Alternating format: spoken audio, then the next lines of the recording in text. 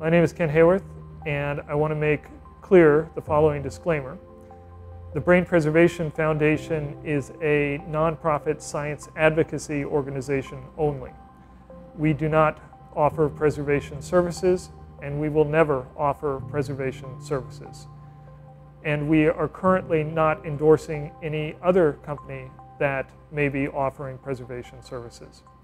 The mission of the Brain Preservation Foundation is solely to promote the science and application of brain preservation within the larger scientific and medical communities.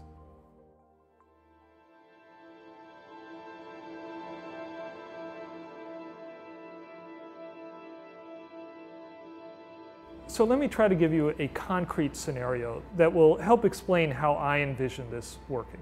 10 years from now, I get diagnosed with progressive Alzheimer's disease, and I'm given just a few years to live. Well before my brain has completely been destroyed, I would schedule a procedure for undergoing brain preservation. Hopefully, I would schedule this procedure with the help of my doctor in a regulated hospital setting. On that day when I go in for this procedure, I would be put under anesthesia, and at that point that would be the last thing that I would experience unless I get revived in the future.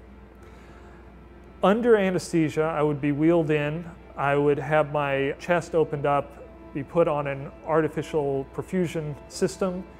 They would begin perfusing glutaraldehyde fixative throughout my vascular system.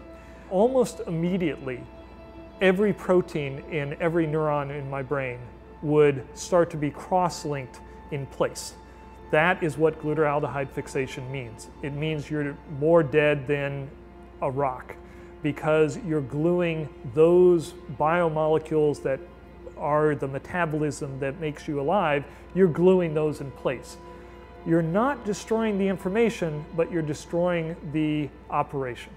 Once that glutaraldehyde has fixed everything in my brain and body and central nervous system, I would then be perfused with cryoprotectant solution to a very high concentration so that there's more cryoprotectant in all of the cells of my brain and body than there is water.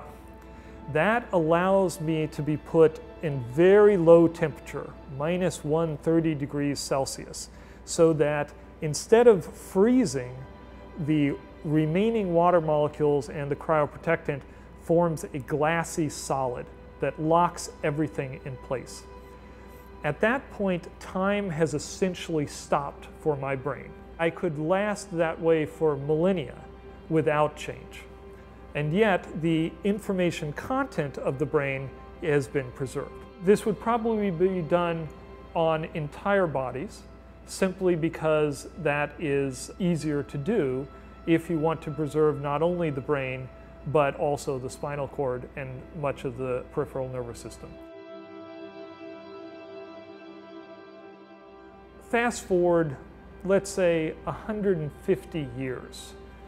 Now I want you to think about that. 150 years ago, we didn't know hardly anything about how the brain works. We didn't have much of the technology that we have today. So if you're giving me 150 years into the future, I want you to also accept that we may have succeeded in our neuroscience quest to understand the brain at a computational level.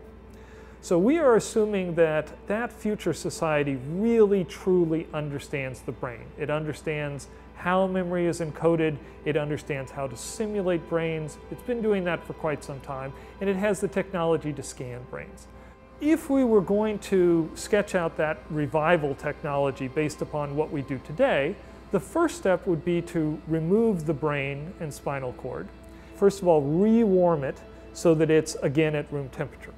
Now that's not a problem because this is a glutaraldehyde fixed brain. It's very stable even at room temperature. It would be hooked up to the same type of perfusion apparatus that initially put the cryoprotectant in and the glutaraldehyde in. But in this version, that perfusion apparatus would be used to remove the cryoprotectant. and would replace that with a set of staining solutions that would stain all of the membranes of the neurons. So right now, the techniques that we use for this is we would perfuse with osmium tetroxide that would stain and lock in place the lipids that make up the outer membrane of all the neurons and synapses. Then we would perfuse in other staining solutions like uranium salts that would stain the proteins that make up the synaptic structures. But we would probably, because this is the future, also stain with a host of other things that would tag individual types of molecules like ion channels and receptor proteins to make them visible in whatever scanning technology that will be used. At that point, the brain and spinal cord have been stained. You remove that and place it in a set of solutions designed to extract the remaining water from the brain and replace it with plastic resin. That plastic resin seeps into every nook and cranny of every cell in the brain and central nervous system, and then it is cured into a solid block.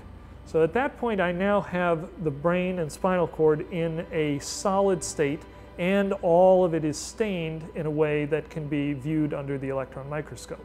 Machines would slice this up at perhaps 10, 20 micron thickness, the entire brain and the entire spinal cord, and would spread those thick sections among thousands of multiple beam scanning electron microscopes that would scan those slices at the 10 nanometer resolution on their top surface, and then would ion mill 10 nanometers away before they image again.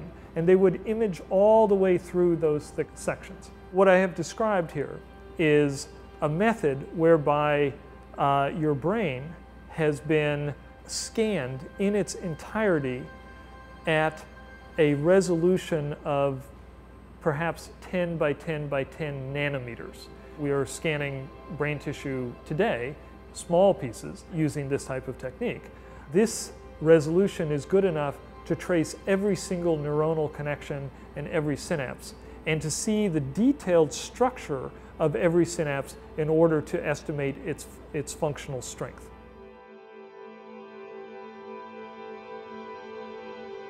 What do you do with this map of all 100 billion neurons and hundreds of trillions of synaptic connections?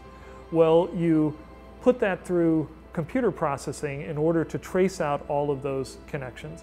And then with the insight that has been gained by the last 150 years of neuroscience experimentation and knowledge, you interpret that in order to build a simulation of that brain.